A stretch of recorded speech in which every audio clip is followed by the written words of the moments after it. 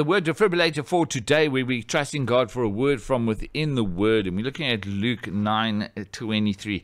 Let's see if we can put it into context. Saying the Son of Man, this is verse 22, saying the Son of Man must suffer many things and be deliberately disapproved and repudiated and rejected on the part of the elders and the chief priests and scribes, and be put to death on the third day, be raised again. And he said to all, if any person wills to come after me, let him deny himself, disown himself, forget, lose sight of himself and his own interests, refuse and give up himself, and take up his cross daily, and follow me, cleave steadfastly to me, conform wholly to me, my example in living and if need be, in dying also. Seriously? Yeah, it's seriously.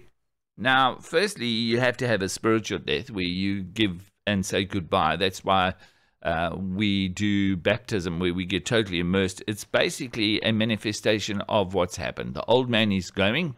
So there you are standing outside the water, you bear testimony, and then you go and you get baptized, and then you come up as a new creation. The water is symbolic of the blood of Jesus that washes away your sins, and the old man is going, and the new man comes out. And that's basically a physical testimony of what you've done in your heart. So there you denying and saying goodbye to your old things and the old way of doing things. It also says that you need to forsake your mother and your father and everybody else. And you go, come on, really? How is that? What happens if I need to minister? Well, no, it basically means this, that Jesus says, if you want to follow me, it's 100% me. If I say left, it has to be left. If I say right, it has to be right. Sure, you can go seek counsel as to what you need to do in order to accomplish that. But you need to be listening to what Christ says, and Christ says alone. There's no compromise whatsoever. And let the dead bury the dead is also used. And it's like, say, I can't even go to a funeral. Well, if I need you to do something for me, my goings are of the Lord, therefore I cannot understand my own way. And Jesus says, you can't be my disciple if you do not forsake all. And here it's saying this, is that if you want to live my life, you must live my life as what I've been through. You've got to be prepared to. It doesn't necessarily say you will be, but if it happens, you've got to understand it's going to be because of me, because of who Jesus Christ is and what he represents. And if you are an example of Jesus Christ, guess what's going to happen? You are also going to be judged in that same manner. Now, the nice thing is when they gave the Christians titles, when they were doing a census in Rome, and a Roman soldier had to identify what this people group was, he looked at Jesus's followers and said, well, these guys are as Jesus Christ. They are the splitting image. They are the example of Christ himself. And what we're going to do is we're going to call them Christians, which is little Christ, or as Christ. So the early Christians' examples was exactly that. They knew that these people who followed Christ would follow Christ unto death. And all the disciples, I think was only John that didn't die for the faith. And he lived to be an old age. I could be corrected on that one. But you have to be prepared. It's all or nothing. There is zero compromise. And the compromise is a very dangerous word, because compromise basically means you lose what you're trying to gain when you compromise. That's what compromise is.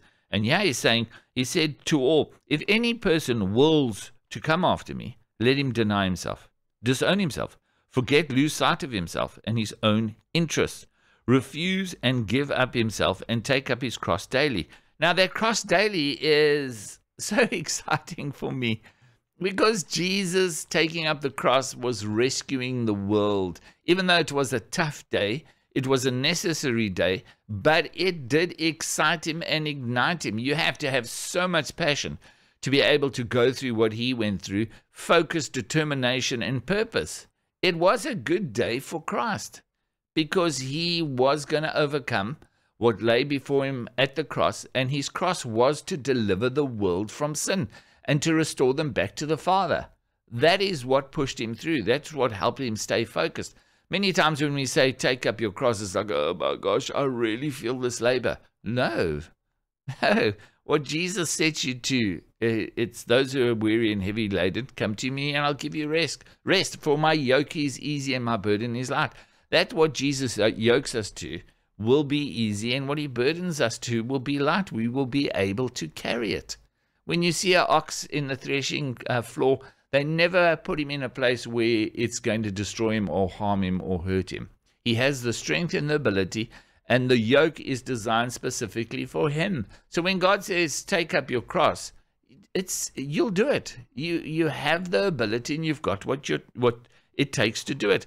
That's what happened to Jesus in the garden. He said to the Father, take this cup from me. I don't think I have the ability to do this. And he said, you know what, Father, your will be done. I'm going to put my faith in what you think of me, Father. That's what I'm going to do. So when we're taking up our cross, it is a good thing. The results are fantastic. They are rewarding. They are satisfying. Jesus has no regrets. I can guarantee you. When he looks at you and I, no regrets whatsoever. And we need to follow him steadfastly, stick to him, conform wholly to my example in living, and if need be, in dying also. My word. Heavenly Father, what an amazing word this morning. Just that part about taking up the cross. It's not something that we cannot do. It's not something that is beyond us. Your word says that you'll never put us in a position that we cannot handle without providing a way out. And Father, your Son asked for that way out. And Father, your response was, my boy, you can do this. You can get through this. We are here to fulfill a purpose, and we are designed for that purpose.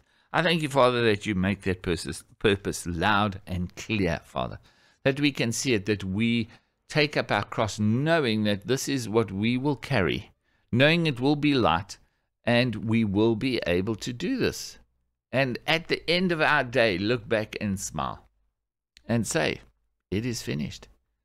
Father, may we stay focused on what we are here to do in our own purpose and our destiny, and that we can take that cross up daily and follow Jesus Christ's example, that we lose sight of ourselves.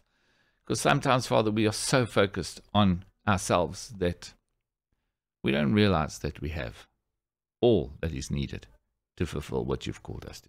We thank you for your grace and your mercy and your forgiveness and your goodness. In Jesus' name. Amen.